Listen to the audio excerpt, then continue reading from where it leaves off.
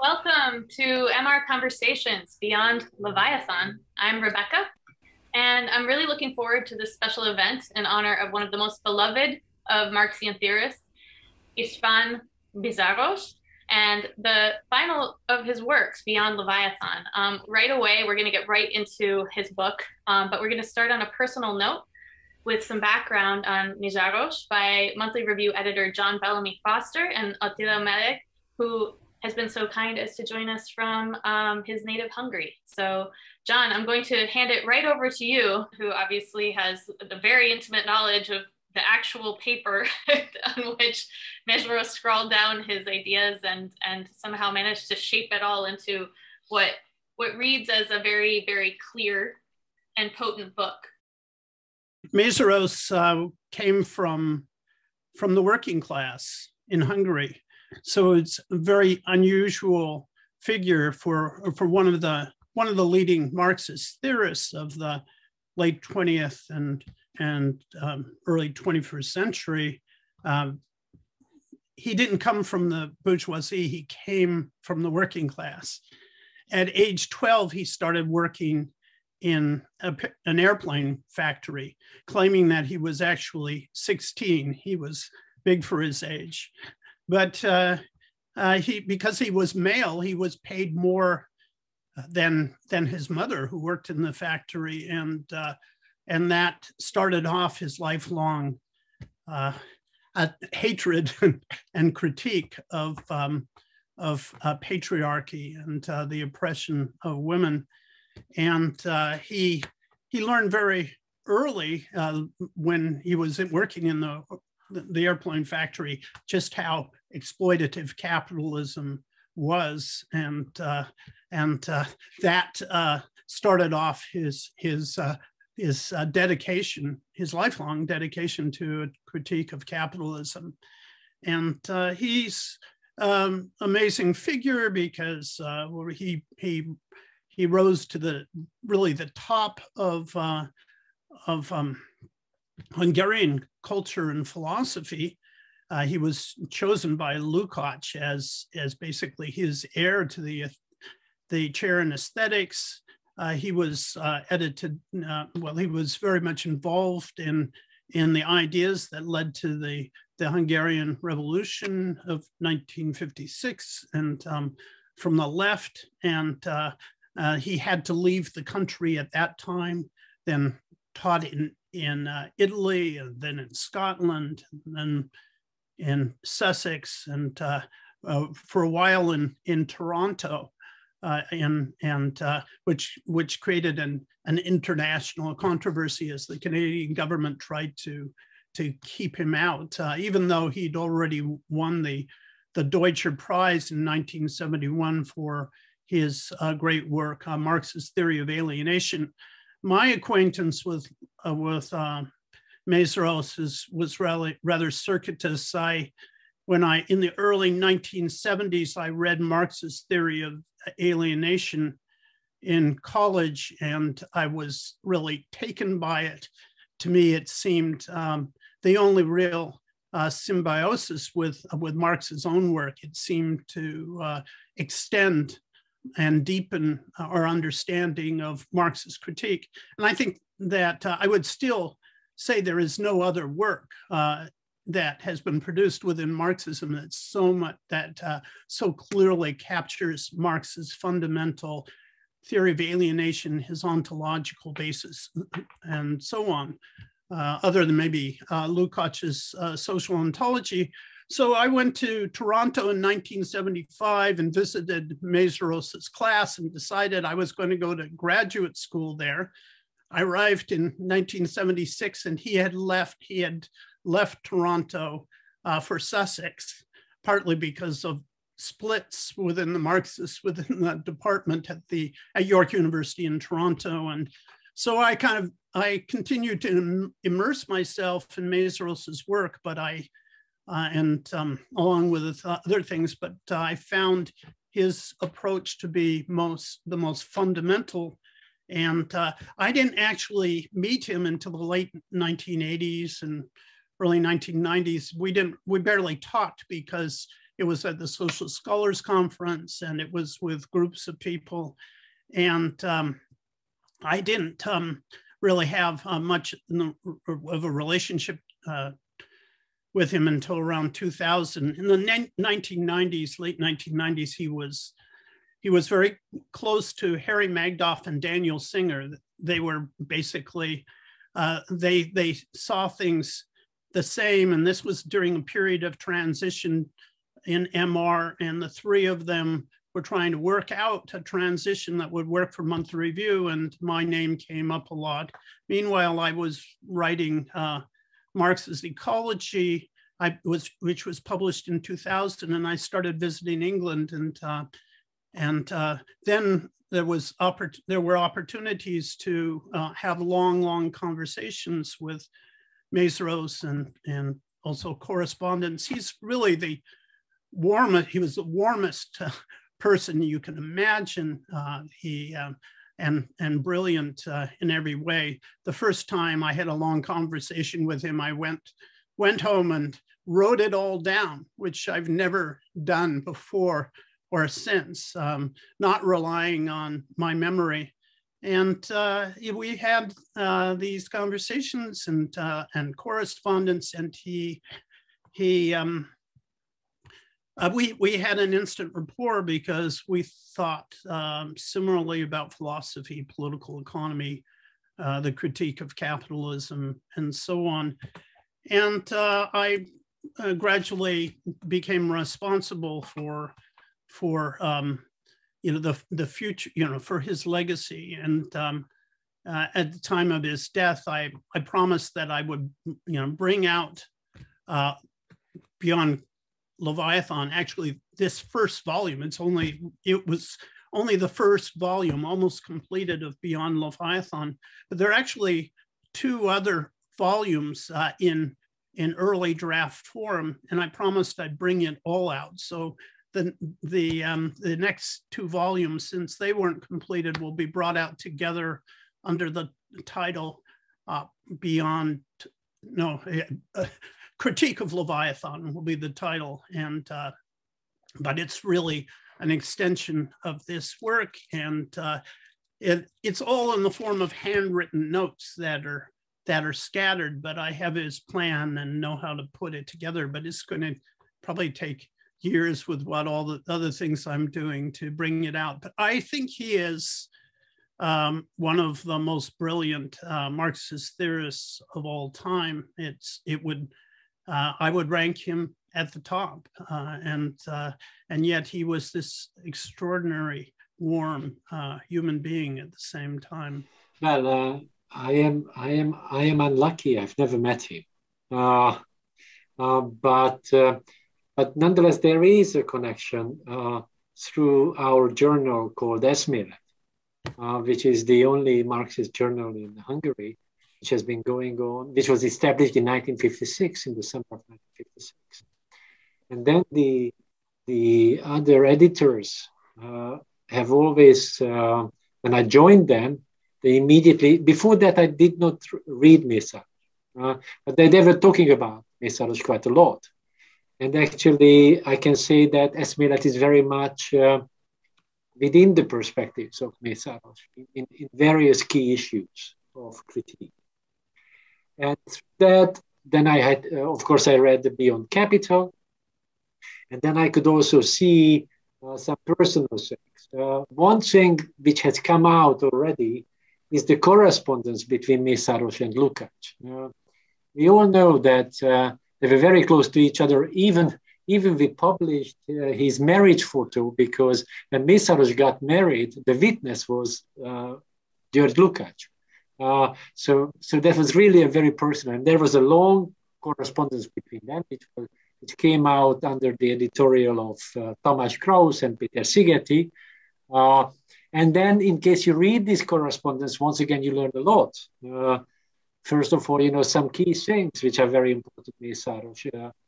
His views is that, and together with Lukács as well, sometimes discussing, sometimes not really agreeing, but very close to each other. First of all, the rejection of Stalinism, which was very important for him and for the whole EXCERPT journal as well.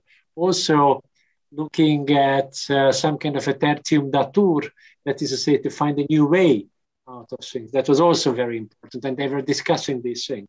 Plus, very interestingly, when I was reading Beyond Leviathan, I could see this big debate, because Lukács was thinking about writing about ethics. And then he had, various problems. Ethics is a big problem. It's a big problem for this book as well. And then they were discussing how it's impossible to create pure ethics, and then how ethics should be put into this social framework.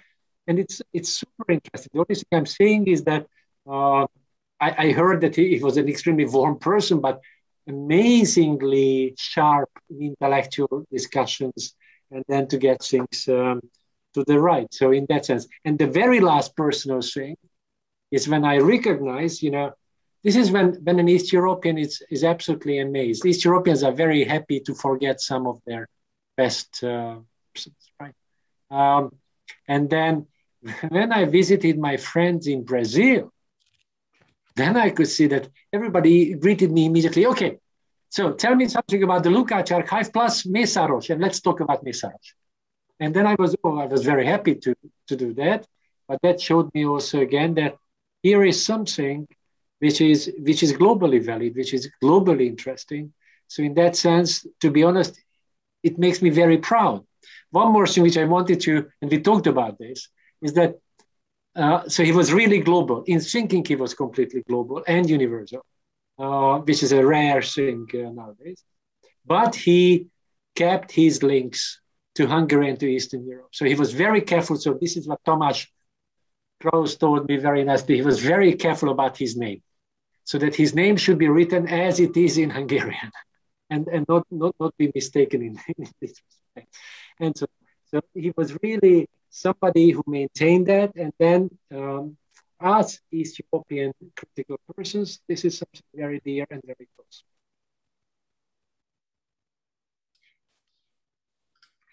So I actually was corresponding with his son Giorgio recently, and he wrote, I sincerely hope that in the longer term, the book has the impact my father intended. It will be up to others how they make use of it. One can only hope. Certainly, it is of the utmost increasing relevance. And of this, I think we will all agree. So I guess a starting place for this conversation will be, why has this book increased in relevance in the years after its author passed on? Let's get right to it. Today's conversation will fall into three simple parts. First, we'll think about how Beyond Leviathan addresses some hitherto unresolved topics that are frankly vital to human and possibly planetary survival, specifically what the state and its withering means. Some basic questions we'll be sure to touch on are, what is the state? We must know that in order to eradicate it. What is this withering? And why must it happen? Then we'll get into thinking about the consequences of failing to commit to the withering of the state. And we'll start by applying Mészáros to his native region of the world and think about how the failure to seek the withering of the state enabled the European and American neoliberal orders to gain the advantage. And then we'll apply Mészáros to several nations that claim a communist or socialist basis and think about what the state and the withering of the state means in those contexts. So to begin with, let's get into the first part of the discussion. How does this book seek to address key unresolved topics in Marxist thought regarding the state? I think that in the 21st century, this book is super important, and it's going to be, it's going to produce debate, because once again, the left is very much in front of the state in a lot of ways.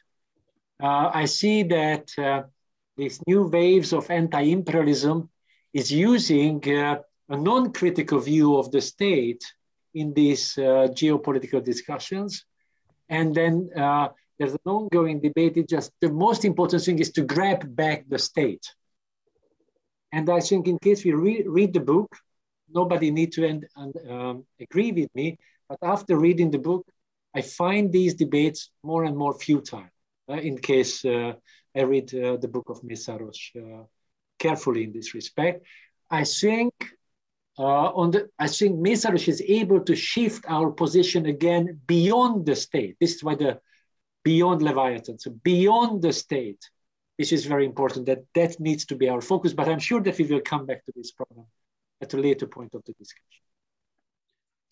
Well, if you read Beyond Leviathan, you won't find any references at all to the Marxist debates on the state in the 1960s and 1970s, most famously associated with the debate between Ralph Miliband and Nikos Palantzis and all of the other contributions. None of those approaches, none of those discussions enter into his analysis at all, although he's closest to Miliband's perspective. Basically, those debates on the state were irrelevant or certainly not fundamental from his point of view, and they don't constitute a Marxist theory of the state. They were really the result of attempts within Eurocommunism and the Labour Party in Britain to figure out how socialists could take advantage of the relative autonomy of the state, come to power, basically share power with elements of capital within the state, and sort of reconfigure, radically reform capitalist society or the capitalist state. And none of this is central for Mészáros. He starts off with basically Norberto Bobbio's notion that there is no Marxist theory of the state. And he also quotes, Althusser and Coletti on that. And the reason this is so important is that the classical Marxist theory of the state that came out of Marx himself with the critique of the Gotha program and with his writings on the Paris Commune, and in Lenin's State and Revolution, it was all about the withering away of the state, or how the state will wither away. And the problem for Marxist theory at that time, classically, was the eradication of the state. Basically, Mészáros's own position, is you can't transcend capital and you can't transcend labor without transcending the state as it emerged in history. But he doesn't take this from a standpoint of, well, then we'll just analyze the capitalist state.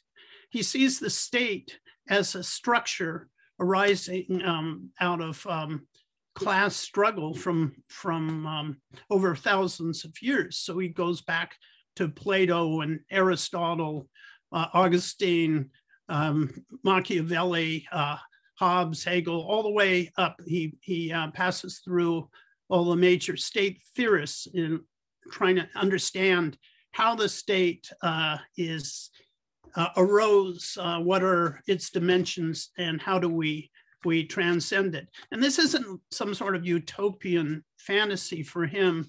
It's the state is a hierarchical system of power connected to the maintenance of class society. But he recognizes that all societies have to have an overall political command structure. It's just they don't, have to have it in the form of the state, a hierarchical, class-based political order, and going deeply into how that evolved historically, its contradictions, and the means for its transcendence is what Beyond Leviathan is all about. Now, this may seem like an enormous project, but it may seem to some to be almost irrelevant because the capitalist state is everywhere. But the point is that theoretically, you can't actually have a Marxist critique unless you can step outside the system. And Marx's critique is based on stepping out of the capital relation.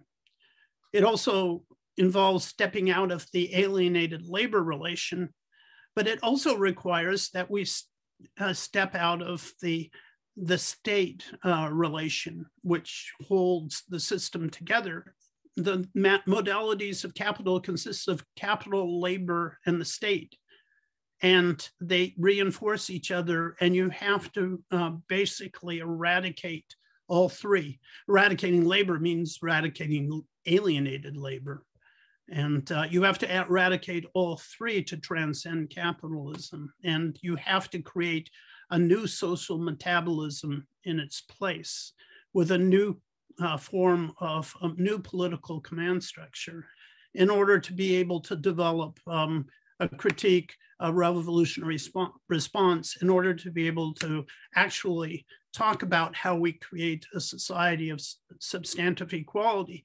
And then we can fight the struggle on the ground as it is, but with this wider, more radical, more revolutionary perspective in mind. It changes strategically how we operate and how we conceive of a transition away from the system. So this is basically the premise of Beyond Leviathan. It has a lot of elements in it that grew out of his work Beyond Capital.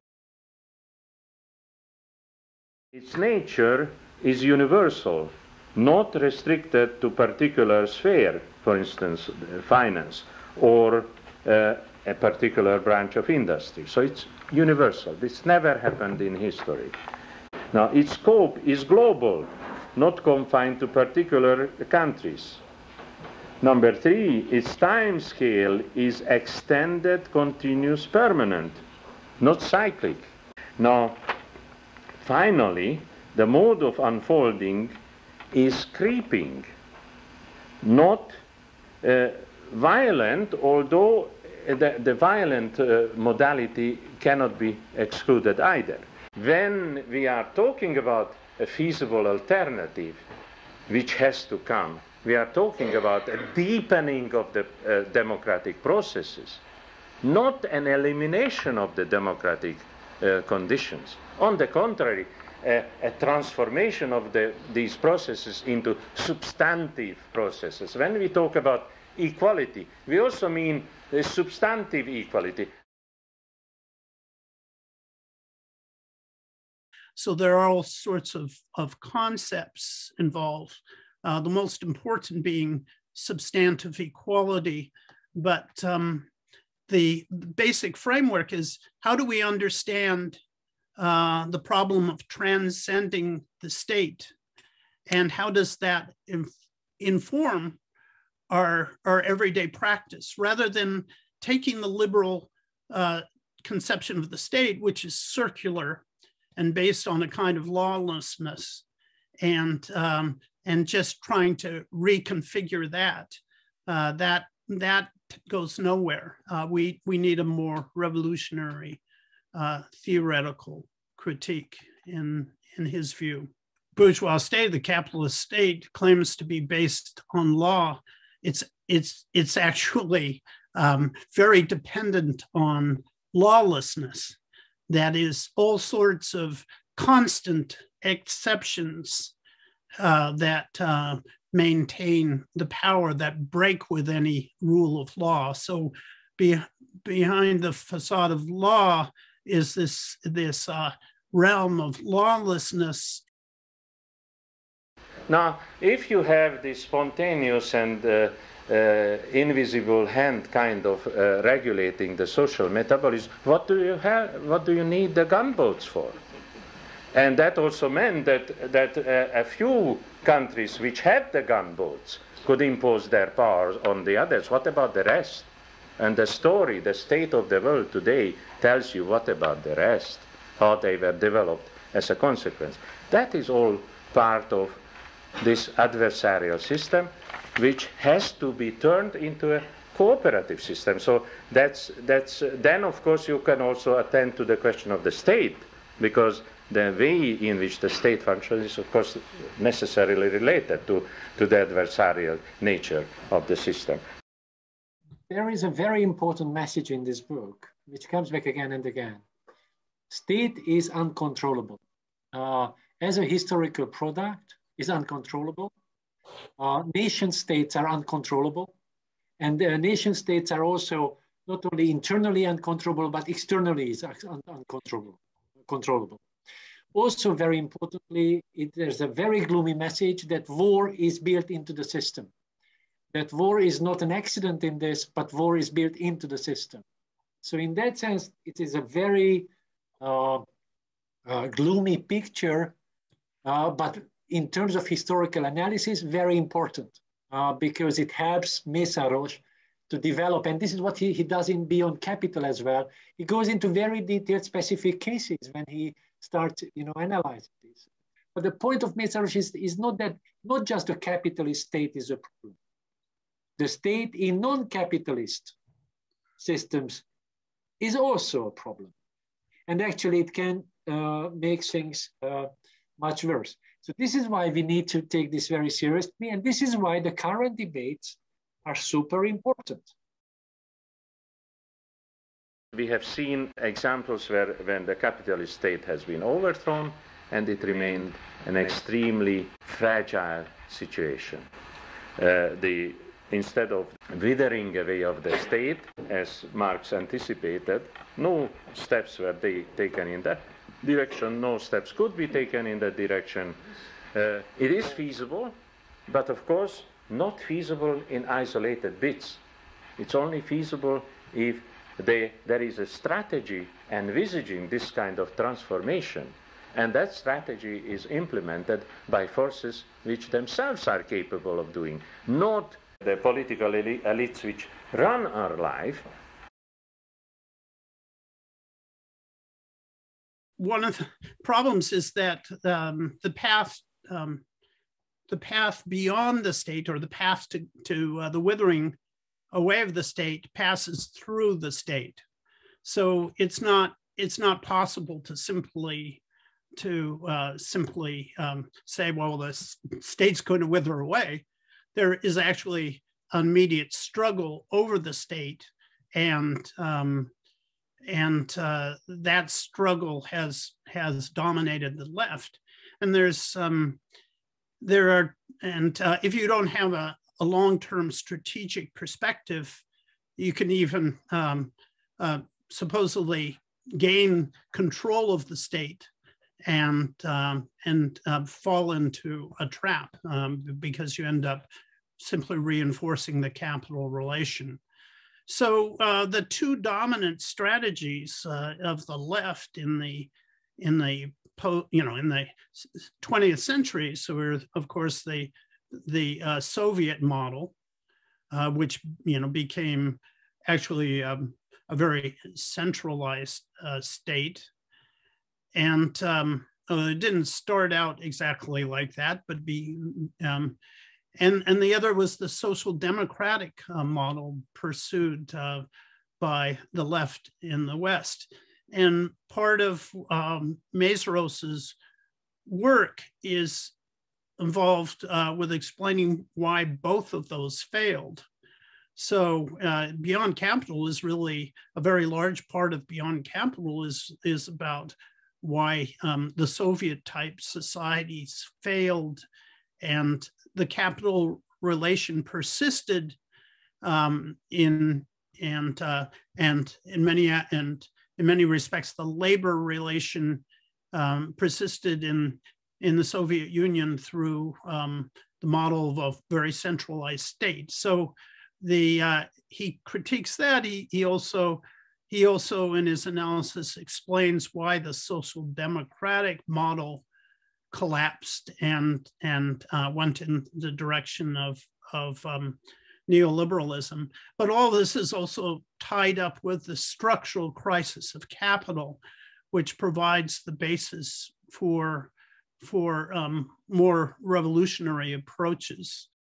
For us, East Europeans, why this withering away has withered away, unfortunately, was exactly what John has already mentioned. But let me come back to this a little bit, because it shows the point of Mészáros perfectly.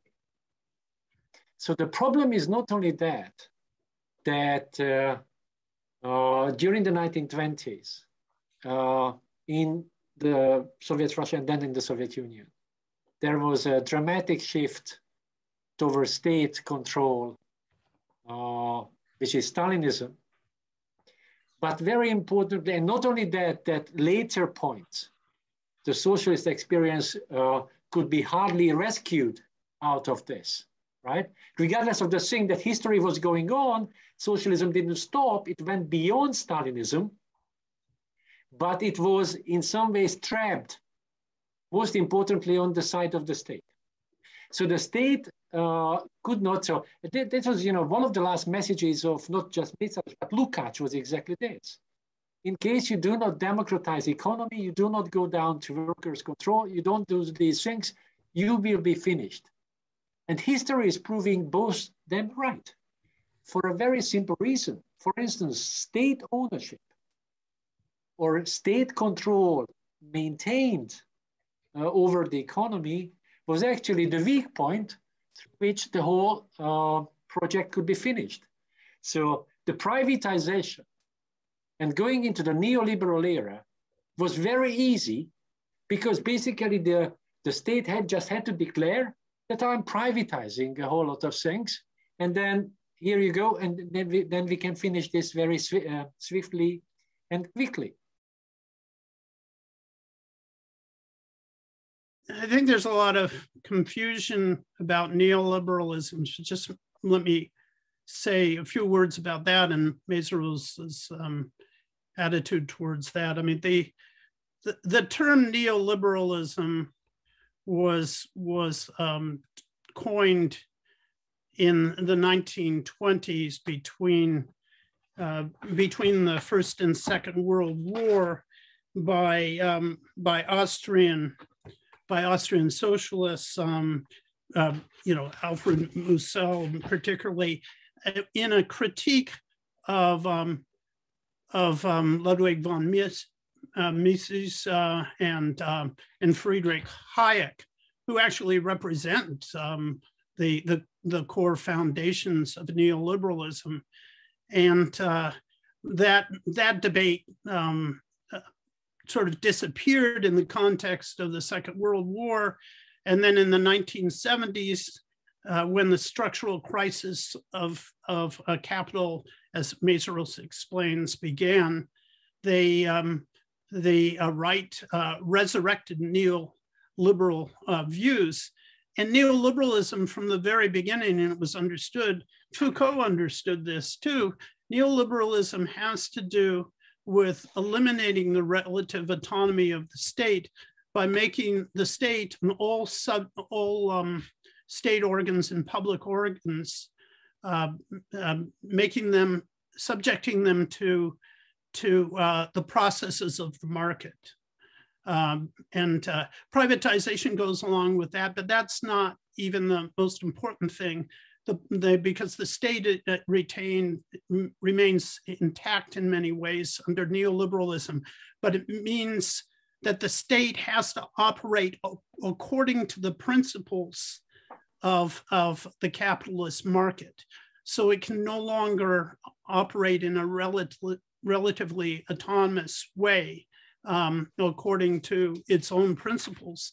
And this is a manifestation of the structural crisis of capital that's been going on globally and that has developed since over the last half century.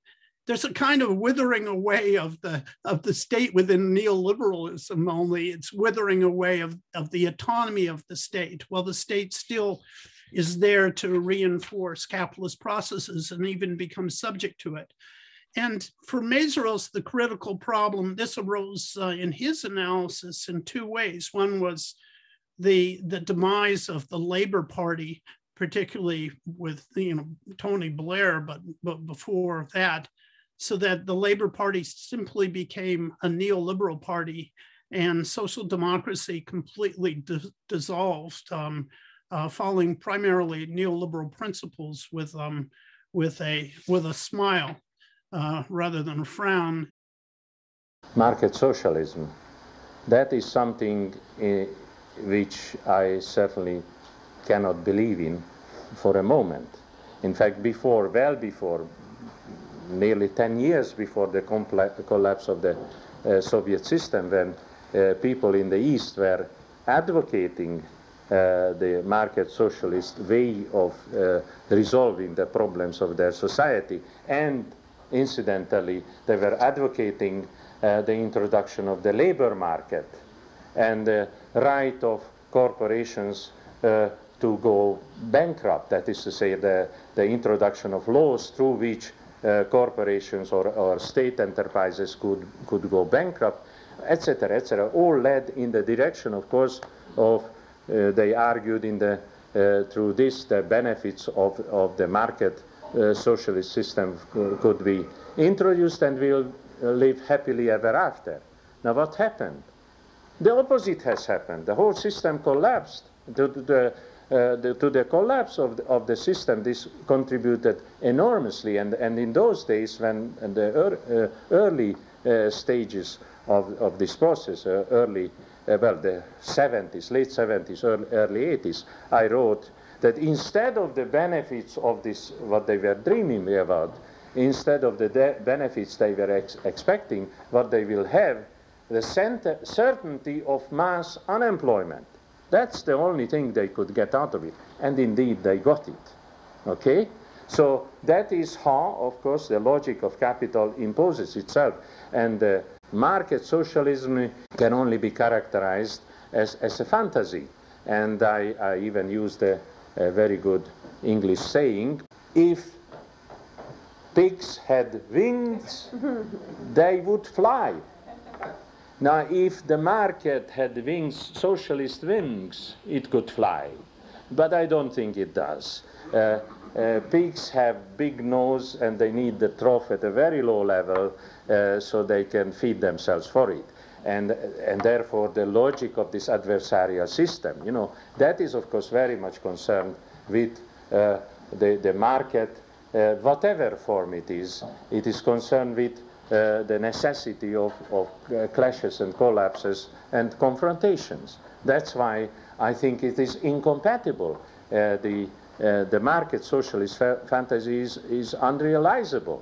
And I understand that at certain stages of theoretical debates, people throw it up and again introduce and say, well, perhaps our society here would be better if the market acquired a conscience. They were talking about the social market with a heart, okay? But that is really the wing on the pigs. There is no chance of a social heart because it is ferociously confronting one another. If you are then trying to introduce the notion of an overall control over this market, then of course you have to give up the idea of its very nature. The idea, again, well before I even heard the word Gorbachev, I was arguing that those who advocate this kind of system, that yes, we allow it to function, but we will control it. So when the logic of capital prevails and imposes itself, you control it. That is to say, you undermine what is efficient in it.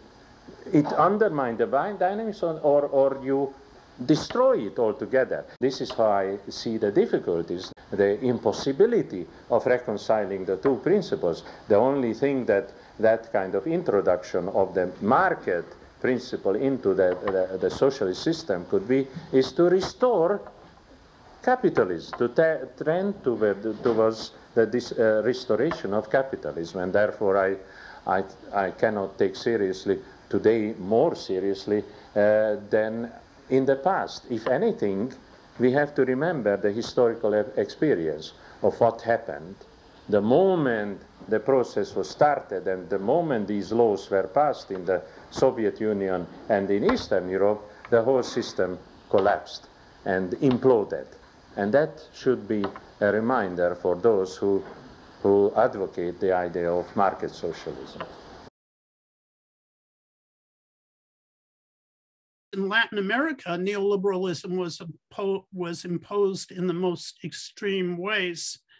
And of course, I mean, it was really the trial, because of US dominance, it was Latin America was the experimental region for neoliberalism. And Venezuela's revolution actually was a response to that.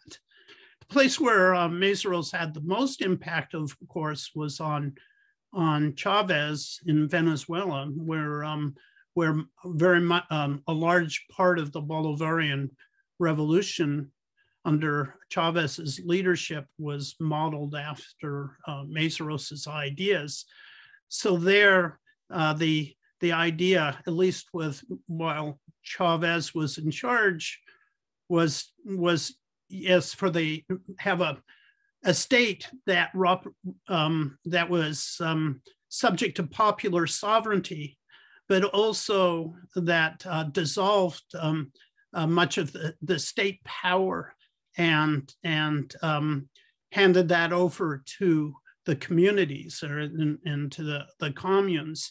So it involved in some ways gaining the state so that the state could be, or political command structure could be restructured away from a classic state model. And that was actually very effective. Mészáros said, you have to make a revolution irreversible. And how do you do that? That's by giving the power to the people. And Chavez also represented that. It was very, very effective.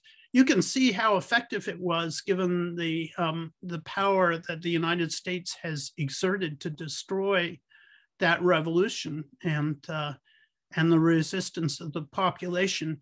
That kind of resistance only exists when there's a degree of irreversibility. That is, people are not willing to give up what they gained as a result of the revolution, even under the most extreme conditions. And this is, this is part of this same, theoretical understanding. So the problem is that, yeah, you can't simply, beyond Leviathan has to be the goal, but to institute that, you have to confront the state directly and even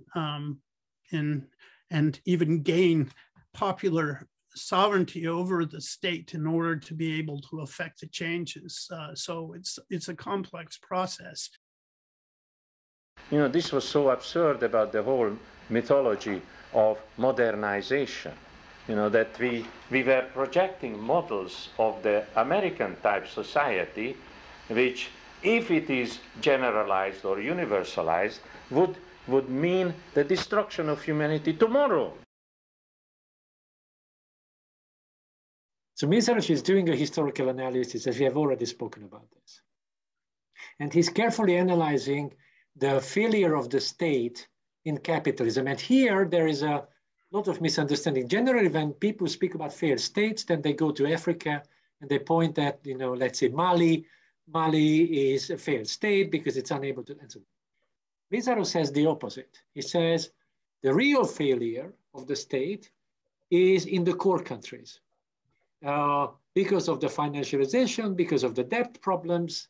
So they are, because of their inefficiency in intervening, in maintaining the stability of the economy, and so on and so on. So that's really the failure. And then this that's very important because this is a historical development. So this is the structural crisis of capital. This is what he's talking about all the time. And then we have to take this, of course, ecological thing. The state is unable to handle these things. Most importantly, the very rich states are not able to handle these things, right? So he's not doing this blaming game toward the poor, toward the so-called undeveloped, but to the very developed, right? And then he says, this is a failure, and this is unavoidable. That is to say, he doesn't see a way out of this. Also, very importantly, he is not a fan of global state. So he makes it very clear that in the current conditions, it's impossible to create some kind of a global state, and that even that would not be a solution, because that would not be able to handle all the contradictions which emerge globally. So even he says that would be some kind of a nightmare scenario in some ways, because not being able to handle the contradiction. Plus, very importantly, he's pessimistic in terms of wars and destruction. And these things have to be taken very seriously when we do historical analysis, because Marxist analysis is not about really some kind of a utopia. You think about something nice and then you start talking about, oh yeah, let's live it in another way. The question is, which way are we going? And this is what he is asking. So one of the things what's going to answer the thing what this state is going to lose is the state is going to lose its capacity to operate and during these processes, which is not a theoretical question as such, but a practical question. So one example, which is not in the book, but look at migration. I mean, they are unable to handle in legal frameworks the various movements of people among states, which is actually one of the things which is very important because it's symptomatic that is unable to handle. So we could see the migrant crisis because of the Syrian war and because of Iraq and then because of Africa and so on. But now we see what is going on in the US all the time, continuously. And then you just can't say that it is one administration is doing badly and the other one is doing nicely. No, all of them are doing very badly because they are unable to handle this question. So Mészáros in this book is not writing about migration, but I can freely offer to anybody to think it over, that this is also part of this overall structural crisis which is going on, and how it's, and also it shows how there is no global state, there is no global regulation which is able to operate. The crisis of the state is actually centered in the advanced capitalist world, and it's no longer able to function. And we're going to be forced to transcend it. It can't solve the environmental problem. It can't solve the economic problem, and it can't solve the problem of world war, the increasing dangers of a thermonuclear exchange, and the system becomes more and more corrupt and extends to the media system and everything else. And the only possibility is to move away from this state structure towards a different kind of political system. And it has to involve increased sovereignty from below. I think Mészáros doesn't have a single model, although the Venezuelan model sort of came out of his analysis, but he doesn't believe that there's only one single path in which the state can be transformed. It does require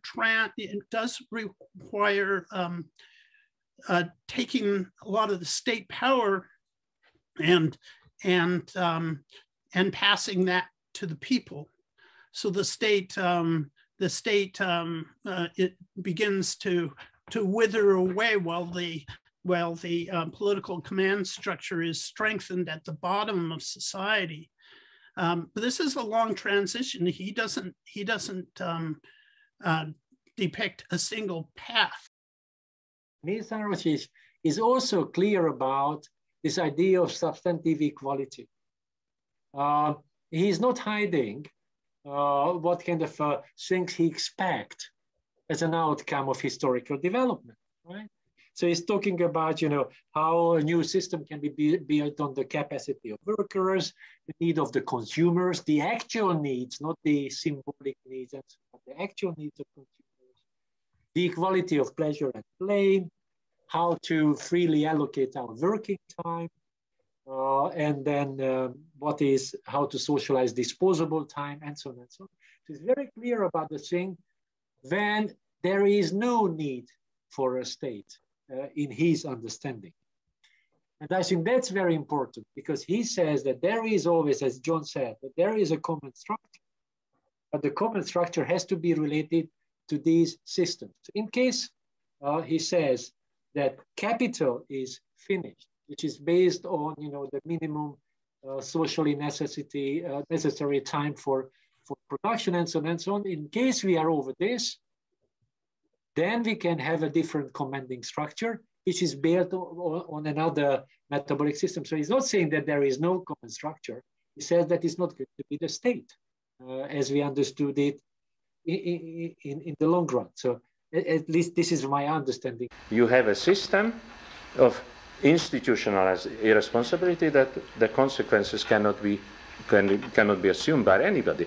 So the socialist system, if it has any chance of functioning, it has to be a system of responsibility. People who are working, realizing their potential, their ability, they have to work, they have to take responsibility for their deeds, for their actions. And they will be only too happy to do that if they are in control of their own situation. In the Latin American revolutions or the Latin American transformations that have been going on up and down against neoliberalism, one of the things that that makes a difference and made a difference in Chavez is that they rewrite their constitutions. They have constituent assemblies, and the people rewrite the constitutions to make them more democratic, which is what happened in Venezuela, to give the population more power.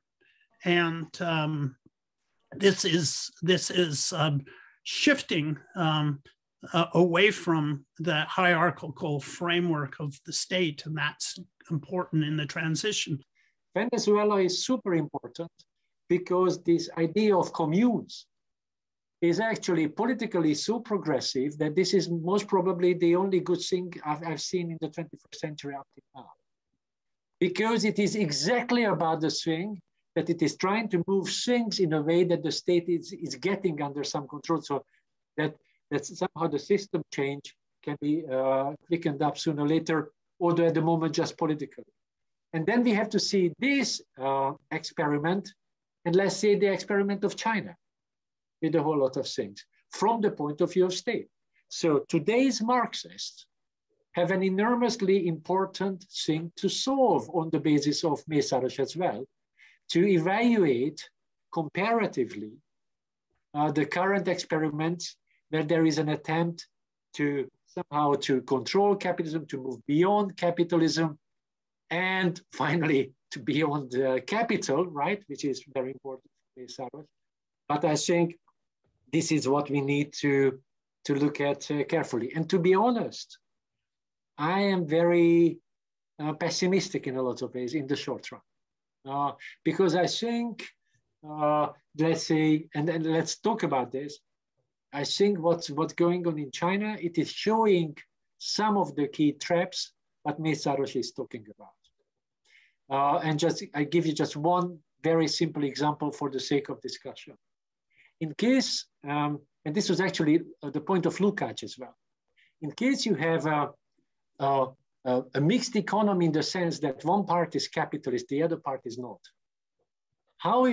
what kind of antagonisms are there which you have to overcome, and then what the state has to solve? And then the state is seeing these contradictions.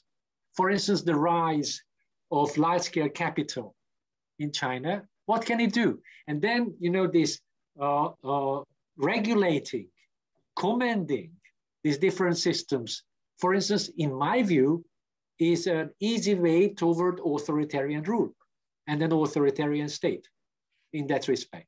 Once again, I'm just asking, because I think this is why we need to read beyond Leviathan and think over this question together with István Mészáros, because we need to give good answers to this.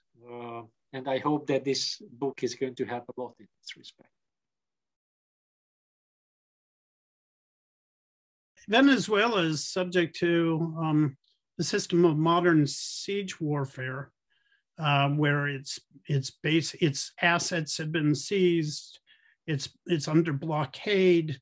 The case of lawlessness is, you know, and they're actually seizing Venezuelan personnel, breaking with international law, putting them in U.S. prisons. You know, it's been subject to coup attempts.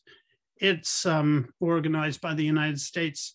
This is the full force of imperial power, everything short of direct military intervention, and we don't know that that won't happen.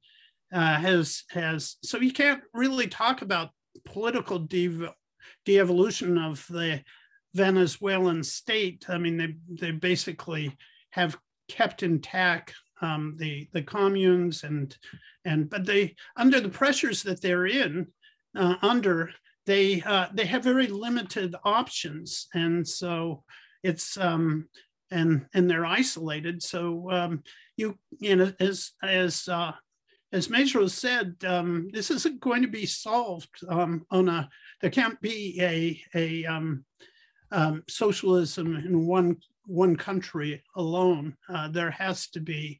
It has to be part of global alliances. A country that's under this kind of imperial pressure is not going to look like a country that actually had its own destiny fully under its control. And yet they haven't been able to break the Venezuelan revolution.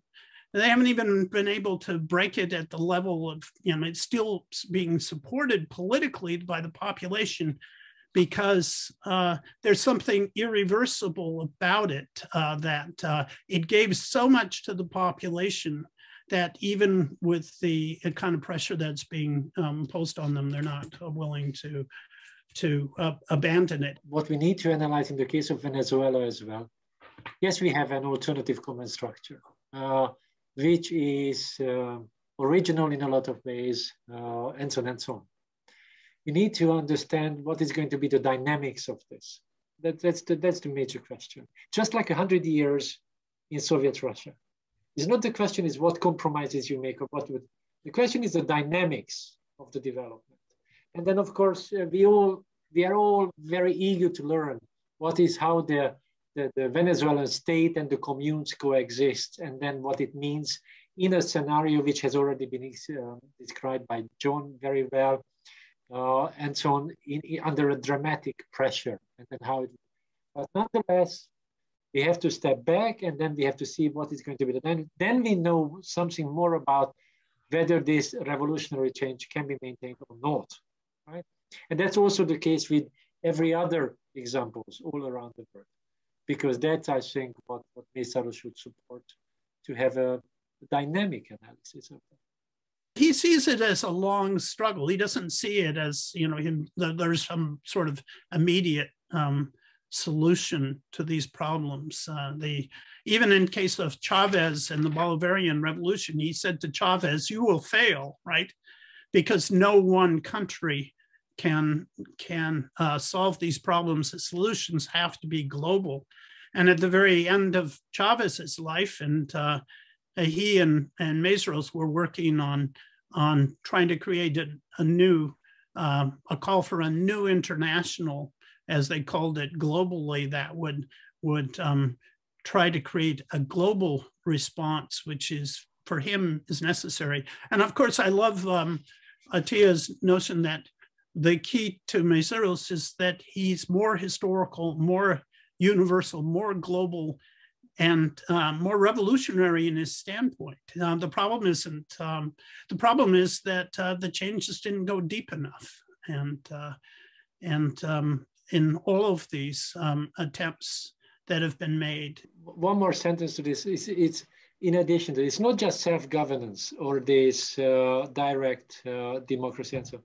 It also depends on what kind of a material reproduction is going on, because that's something very important. So the key point of Mészáros is not that we get rid of the state, because he's always arguing, in case you just want to cut the state, it's going to come back, right? So the point is that in case this material reproduction is based on the different system, then it can have a different command structure in that. And in the two things are not developing somehow together, then the answer is very easy. There is not going to be a non-state, but the state is going to come back sooner or later. Right? Something is not happening in the sphere of the material reproduction. I think that's what very simply Mészáros would answer to this. We tend to talk as though the existing institutions, the existing state is stable, and that, you know, and that it's stable and fairly permanent, and that revolution has to simply go after this stable, permanent structure of capitalism. The truth is, in, you know, this structural crisis of capital that Mészáros talks about, things are falling apart. It is not, we do not have stable institutions now. You can look at the environmental problem. It's not even clear that humanity won't destroy itself this century, right? Particularly from environmental, you know, the climate change and crossing other planetary boundaries, but also thermonuclear war. There's nothing stable. We have neoliberalism is creating a kind of rot in the society that is pervasive, and we have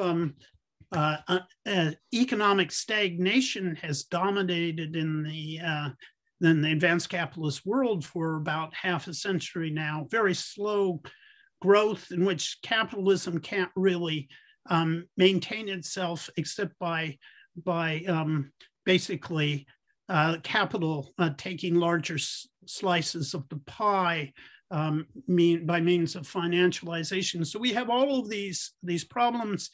Imperialism is in many ways in crisis. There's a geopolitical crisis globally, and there's nothing really stable about this. It's actually in many ways falling apart. The state then has to be replaced, and there'll be struggles, massive struggles globally. Hundreds of millions of people are going to be involved, but the environment of the world is falling apart, environmental conditions.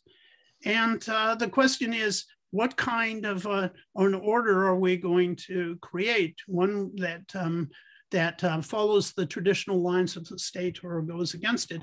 In terms of the irreversible revolution, it's irreversibility of revolution. That's the key. That's why how you define a revolution. With the Paris Commune, they died in mass defending their revolution. And or if you look at the conditions of Venezuela today, the population continues to support the Bolivarian process, Chavez, with almost the whole world stacked against them.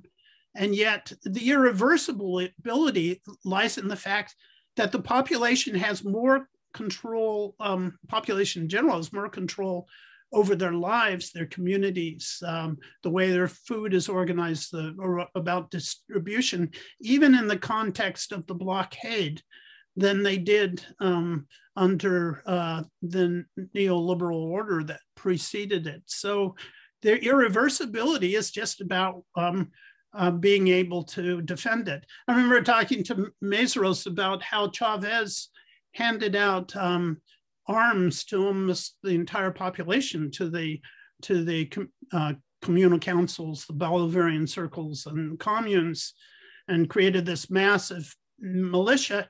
You can't do that. You can't do that in a society that doesn't have the support of the people. They were prepared to defend their revolution in the case of an invasion.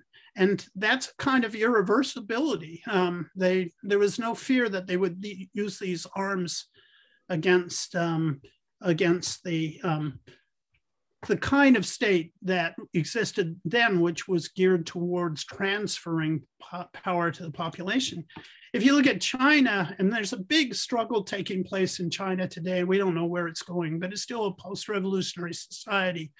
we could, I think that it's important to not see it in monolithic terms, but there are, aspects of China where they are able to enlist the population, not in an authoritarian manner, really, but genuinely enlist the population in, say, for example, in dealing with COVID.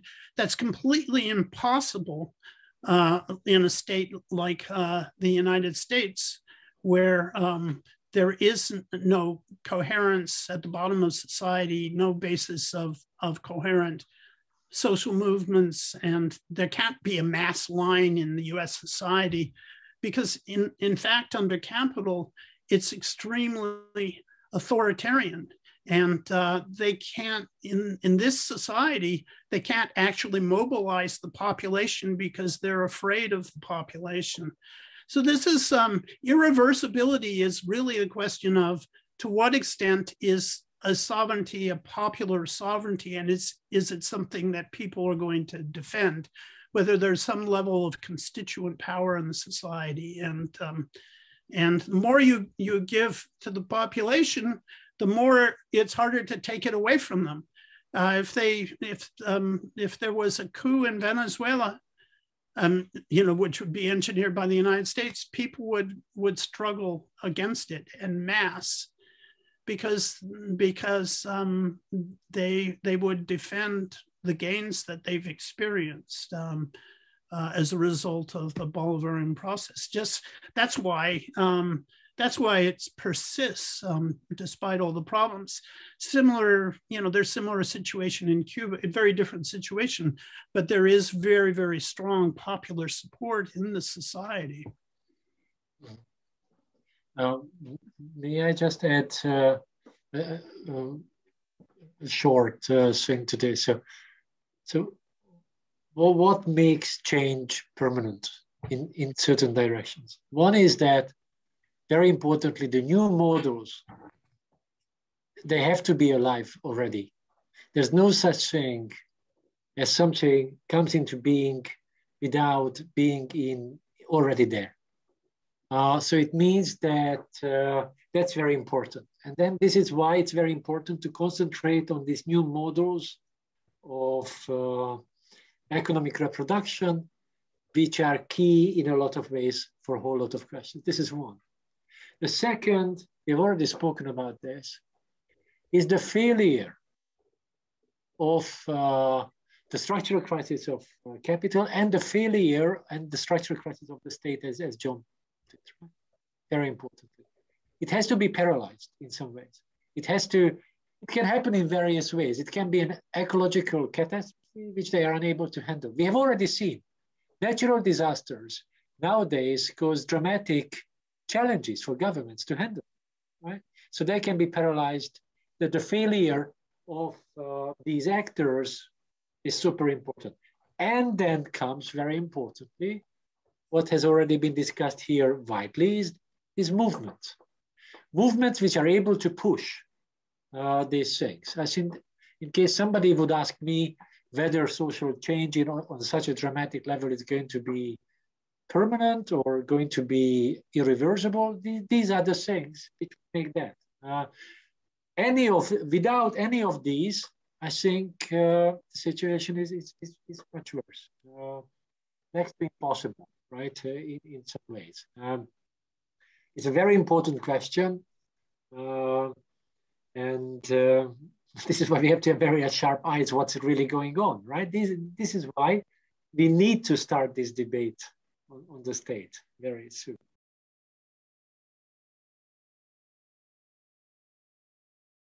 Well, he actually relies a lot on utopian thinkers. He writes a lot about them, utopian thinkers, the great utopian thinkers like Moore and Thomasius and others in Beyond Leviathan.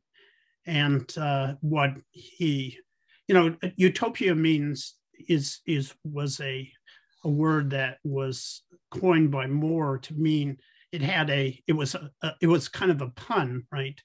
because utopia means both good place and no place. And Mészáros, focuses on that, and you want to have a revolutionary conception of a good place. And the problem with utopia from a Marxist perspective is if it doesn't address the means, if it doesn't address the class means of change, the historical means of change, if it doesn't focus on reality, in historical reality, in the process of conceiving of change. But to shut off the notion of going beyond the system is to give up the game altogether. It's I remember Paul Sweezy once wrote an article criticizing John Kenneth Galbraith. He called it utopian reformism, and Sweezy argued that there was nothing more utopian in the negative sense than thinking that you could preserve the present capitalist order and have something good out of it. That this order is crumbling before our eyes. It's threatening the very existence of humanity, not just through thermonuclear warfare as before, but within decades, we could undermine the whole basis of human existence on Earth. And to somehow see this as permanent or stable or good or utopian, or that you could reform it and create anything out of it would be utopian reformism. So one is, of course, utopia is something which is not built into the historical development. Right? Everything has utopias can play a role in this development, that's for sure. But utopia is, so any new society has to come out of history. This is so crystal clear that in case we forget it, then we forget everything, right? So that's one thing. The second is, which I was, at least the message I got from Mészáros was this whole idea of ethical, human rights, formally equal states. As John put it very nicely, I can just repeat it, but that was what came up. That's a utopia. Actually, Karl Mannheim called this liberal humanitarian utopia. I think he was correct in that sense. So Mannheim was correct in talking about this. So in case we think that these rights and ethics, which are spoken about, can be maintained in the current situation, then we are in a problem. The only thing that we should not forget this. So Mészáros is actually very positive in this. So you should be aware of this in order to save humanity. Because that's the trick in that sense. In case you are not aware of this, then you are making a gross mistake in this whole thinking. And I think this is what we should do.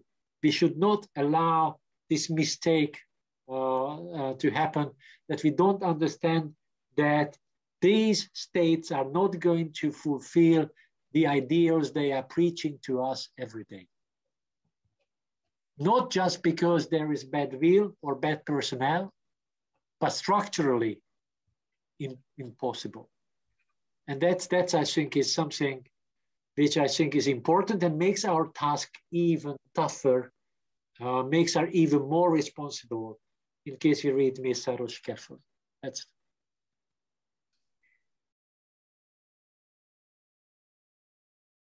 Well, I mean, this is volume 1, and volume 2 and 3 were going to be even more substantial.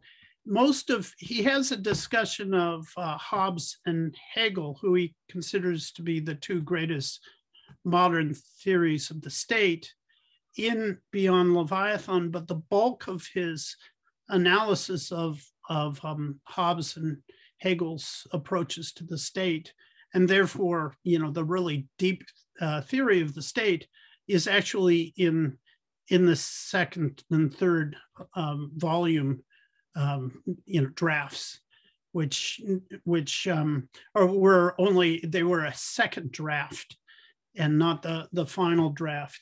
So, and with that, he's able to kind of go forward more and talk about not only how the bourgeois state works, but how to transcend it. So it is, in some ways, this is the Beyond Leviathan is it's fairly complete. It was, some of the chapters were missing of this volume we've just published, and some of it had to be taken out of the notes.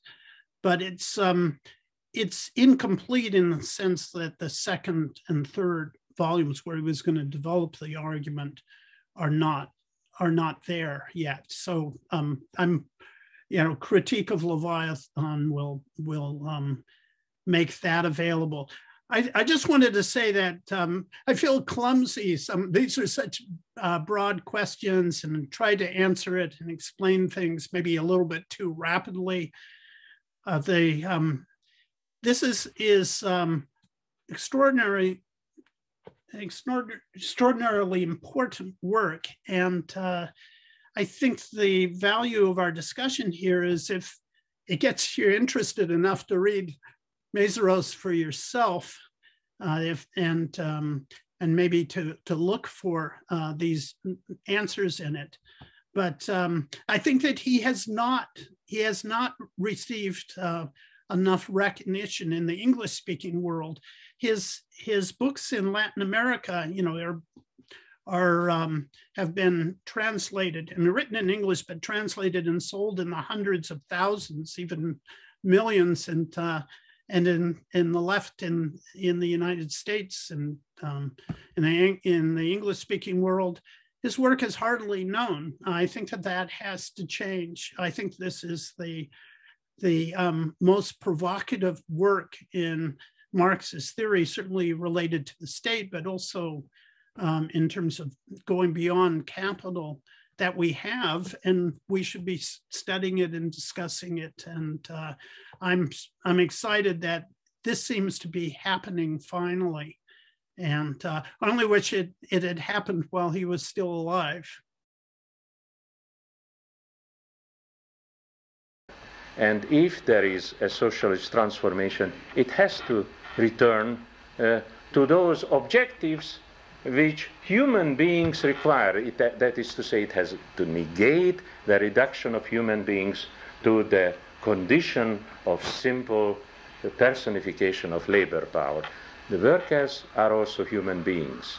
I dare say even the capitalists are human beings.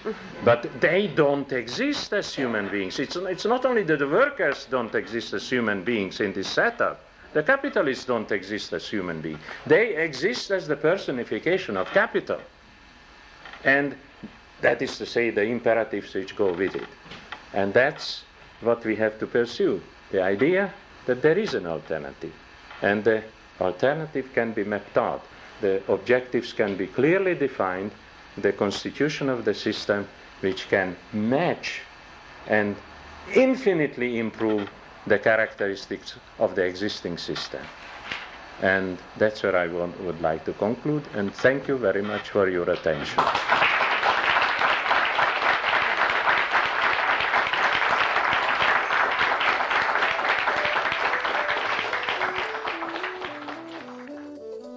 Thank you very much.